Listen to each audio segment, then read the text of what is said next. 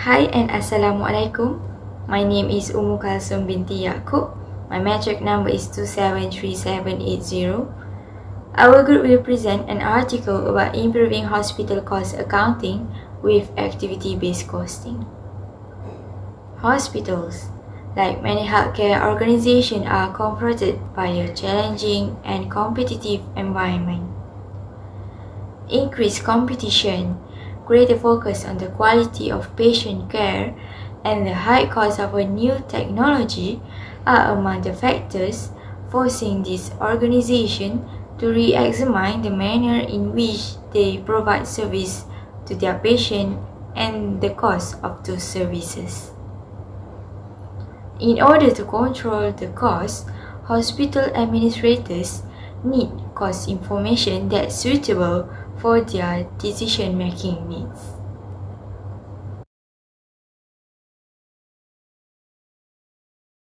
I will be presenting about conventional costing in hospital organization.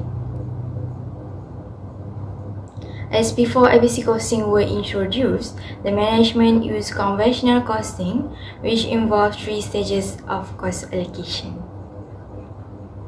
In stage 1, allocation involves the tracing of direct costs to cost object, which may include departments, divisions, territories, or product. Next, in stage 2, allocation involves allocating and reallocating costs from one cost object to another cost object, except a product cost object. And lastly, in stage 3, allocation involves allocating indirect costs to product or services. Among these 3 stages of cost allocation, the tracing of direct costs to cost object, which is in stage 1, is relatively simple as compared to other 2 stages, which require the selection of an appropriate base for allocation. For instance, in determining the standard full cost per patient meal served by dietary department, it is quite simple to trace the direct cost of ingredient and labor to each patient meal. On the other hand, in allocating other support department costs, such as maintenance department or administrations, to the dietary department and applying the department's indirect costs like salaries and fringe benefits of dietitian, cost of cooking utensils, and allocated support department costs to each patient meal, some allocation base have to be selected.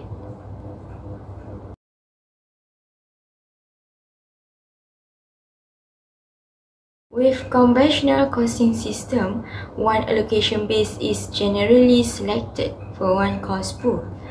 For example, in allocating maintenance department costs to the dietary department, the use of maintenance hours provided as the allocation base is sufficient because a cost-effect relationship between benefits received by dietary department and the cost of operating the maintenance department is related.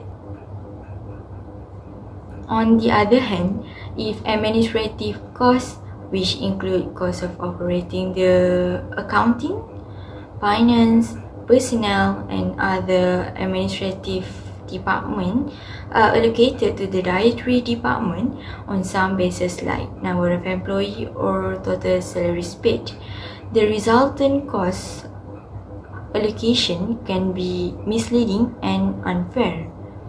This is because there is no direct cost-effect relationship between the accounting services provided to the dietary department and the number of employees in that department.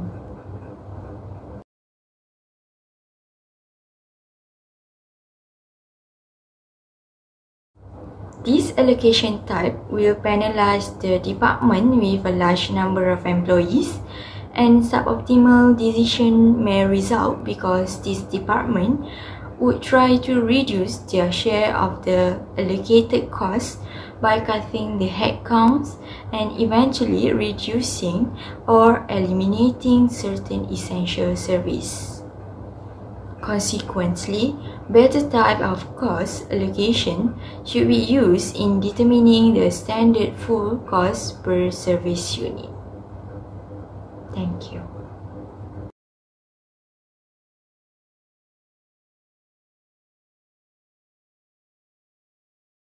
Hello and Assalamualaikum. My name is Syaidatul Athirah binti Khairulnizam. My metric number is 273830. I will be presenting the next subtopic, which is activity-based costing. During late 1980s, many managers and accountants became discontented with their conventional costing systems, especially those in the manufacturing industry. This is because many of these conventional systems can be described as volume-based cost accounting systems. That is, indirect costs are applied to products by using some volume-related allocation bases such as direct labor hours or machine hours. This will affect the cost of the product, which is low volume products will be under cost and high volume product will be over cost by using this system. This was confusing to most manufacturing managers who believe that high volume products should enjoy a higher margin than low volume products because of the greater efficiency achieved through economies of scale. The dissatisfaction with the costing data manifested and led to the development of activity-based costing system.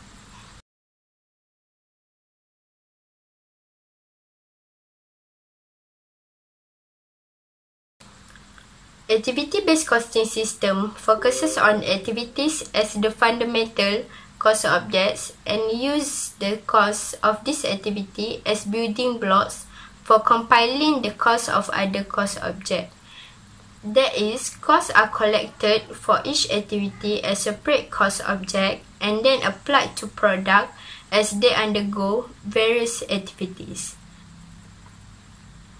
In the activity-based costing system, the basis of allocation used to incorporate costs into product is called cost drivers, and they include factors that increase the total cost of activities.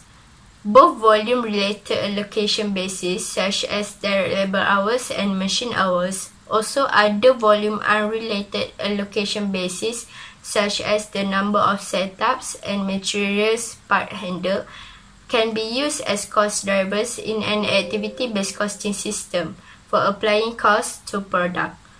When the activity-based costing is used in determining the manufacturing cost of a product, the first task is to identify all activities that are required in its production, the amount of resources used by each activities, and their costs are then traced and applied to the product.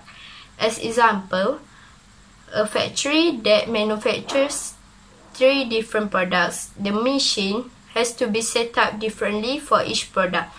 This is an important activity of the manufacturing process because we want to know the volume for each product.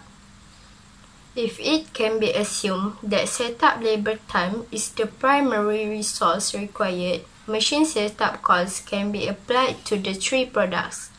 Therefore, by aggregating the cost of all activities required in its production, the manufacturing cost of a product is determined. Also, there is no consistent overcosting of high volume products and undercosting of low volume products with activity-based costing. As we can see here, activity-based costing system provides more accurate information in allocating the cost to manufacture products based on the various resources used to make the products rather than conventional costing system.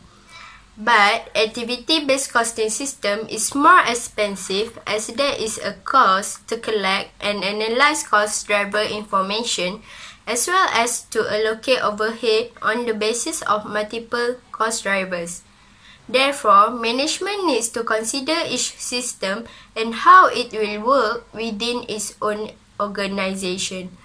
Conventional costing system is optimal when the manufacturing process is labor-driven and overhead increases based on traditional activity bases, such as direct labor hours, direct labor dollars, or machine hours. While activity-based costing system is optimal when the manufacturing process is technology-driven and overhead increases based on various activities that differ for each product. By adopting an activity-based costing overhead allocation system, can allow a company to shift manufacturing overhead costs between products based on their volume. Changing from the conventional costing system to activity-based costing system is not as simple as having management dictate that employees follow the new system. There are often new challenges that begin with convincing employees that it will provide benefits and that they should use the new system. That's all. Thank you.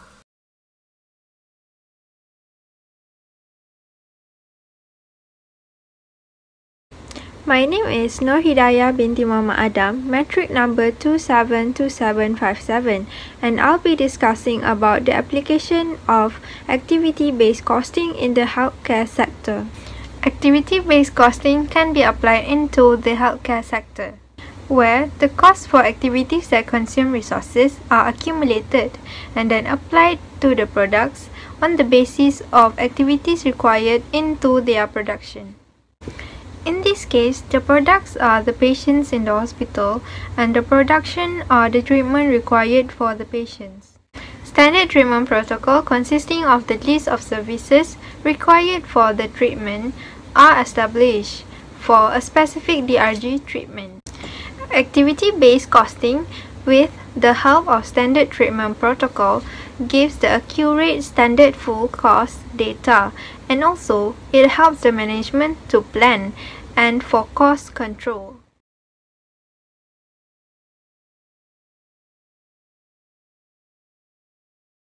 For the application of activity-based costing in the healthcare sector, we are going to take a simple application from the journal, which are the costing of laboratory tests. The first task is to identify the activities required in performing the test. The hospital laboratory are responsible in performing 4 different tasks that are named P, Q, R, and S.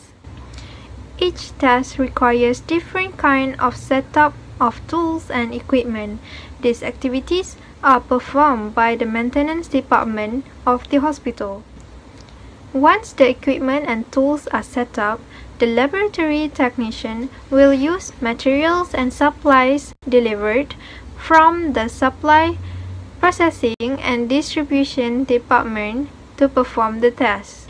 As the tests are conducted, the clerks must complete required document and distribute the test result to the appropriate party. Next is to do the summary of the laboratory costs and the operating data. The costs of direct material and direct labor that are related to the cost of each test conducted are recorded. The cost of support services such as maintenance department and supply processing and distribution department are charged to the laboratory by using a specific allocation basis.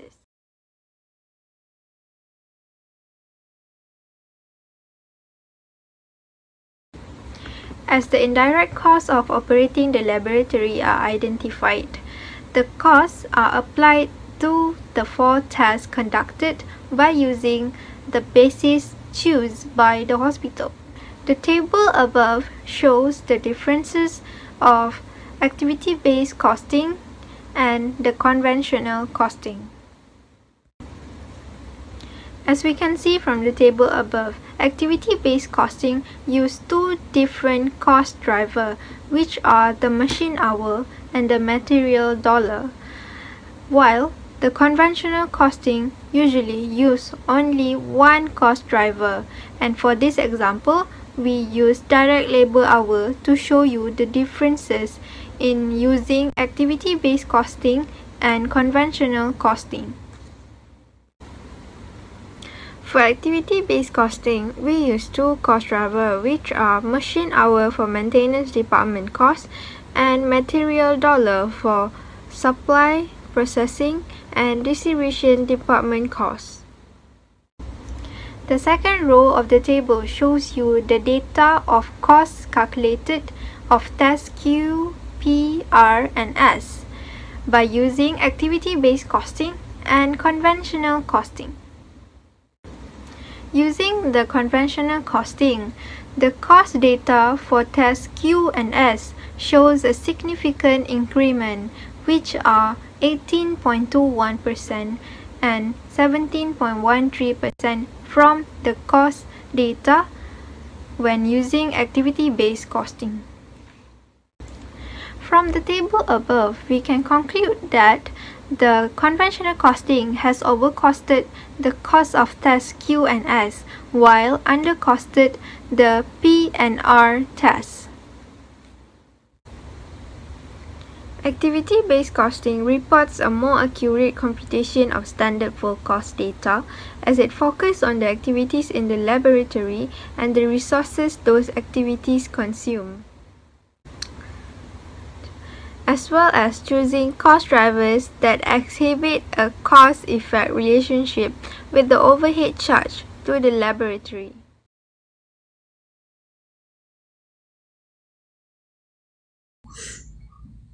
Assalamualaikum warahmatullahi wabarakatuh, and hello, my name is Nur Syuhada binti Abdul Aziz, and my metric number 272907. So now I will discuss about the contribution of activity-based costing towards the hospital. So costs are an important part of the business. Let them spiral out of control, and they will affect both your profitability and cash flow. In meeting the needs and wants of customers, organizations have to employ the use of processes and activities. These processes and activities are critical for creating customer value. So, the activity-based costing is a cost management technique which measures the cost and performance of activities, resources, and the objects which consume them in order to generate more accurate and meaningful information for decision making. As the modern business has become complex, it is no longer meaningful to assume that overheads are a function of volume only. Businesses now have multiple cost drivers, many of which are transaction-based rather than volume-based. In this case, business need to shift from a function orientation to a process orientation so as to effectively and efficiently meet changing customers' needs and wants. So, how is the activity-based costing contribute for the business? So, for the research that we made towards the contribution of activity-based costing on the hospital, it is shown that activity-based costing are more accurate than conventional costing method in determining product costs, not only when the product differ on their demand on various resources due to high diversity in volume, complexity, materials, and setup, but also when there is a high proportion of volume unrelated overhead costs. Also, with the more informative product cost information that is generated from activity-based costing, managers can better identify the relevant costs and are likely to make better decisions in product or service pricing and abandonment, as well as in new product or service introduction. Activity-based costing have also assisted managers in implementing new strategic directions, such as identifying profitable orders for low volume custom orders and also setting competitive bid prices. In addition to reporting more accurate product costs and improving managerial decisions, activity-based costing can also guide managers to effective cost reduction by focusing on the non-value-added activities. Costs can be reduced by decreasing the time and effort required to perform the activity, or by eliminating the activity entirely if it does not add value to the company. For example, one way to reduce material handling overhead costs for the hospital is to decrease the distance between the supply processing and distribution department and its major user department.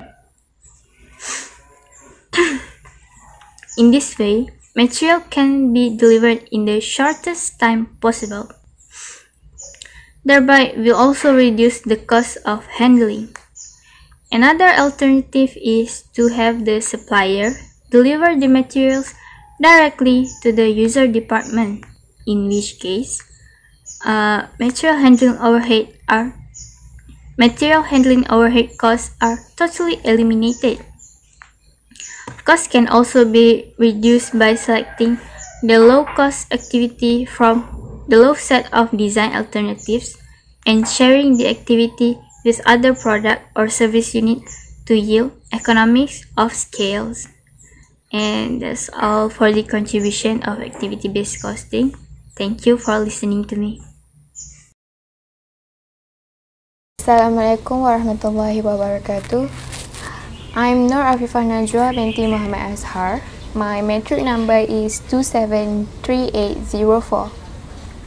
In the next subtopic, I will be presenting about implementation of activity-based costing. In this article, it's explained that there are two costs that associates with cost system. First cost is cost of measurement. So what is cost of measurement? It is the cost of routing the information to the cost system and cost of computation. So for a firm who applies conventional or traditional costing, this cost is likely less when applying it rather than the firm who applies activity-based costing. Reasons why the cost drivers that are required by the activity-based costing needed more effort in data collection and measurements. The second cost is cost of error.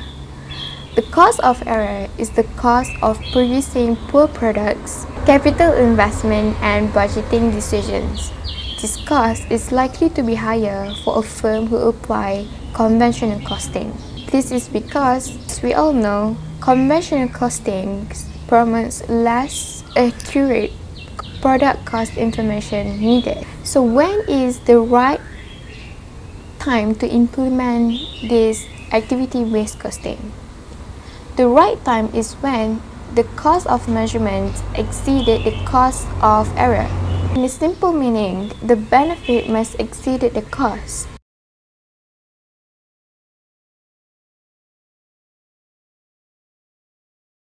So what happened to a company who applies activity-based costing? Here is the development of activity-based costing. The organization's system designers plays an essential role. So, system designers need to conduct an activity analysis. This is to identify the activity that consuming resources. But bear in your mind that this analysis involves a detailed studies of the company's logistic and accounting information system. Therefore, activity-based costing system It's very expensive, difficult, and time-consuming. because to identify and trace activity that consuming resources. Activity-based costing may be Infeasible to some company. For a company who finds its economic and technically feasibility, The system designer is required to first decide the cost drivers to selected or specific activity. For example, activity overhead like material handling can be under the material moves as cost drivers. So, it is very essential for system designers to correctly and accurately select the cost drivers to the specific activity. For a firm who desire a high accuracy of product costings, it needs a higher number of cost drivers. A large cost of products represent a large number of activities. So a firm needs more cost drivers. Next, it is very important to system designer to select a high correlation between cost drivers and consumption of resources in activity. As I mentioned before, the more cost drivers you needed when you have a large total cost of products. But bear that in mind that cost of measurement must be in reasonable limits when choosing this high correlation. Designers need to focus on activities with significant proportions of total cost of products. When the cost of measurement is much more lower than number of drivers, the company need to trade off the desire of having a large number of cost drivers with the cost of measurement. So what happened to the insignificant costs? The firms need to aggregate the activity into one cost pool. As a conclusion, it is very important for a firm to select the cost drivers within the acceptable limits of the cost of measurement. Remember, we want a very high cost of measurement rather than the cost of error. That's it for me. Thank you.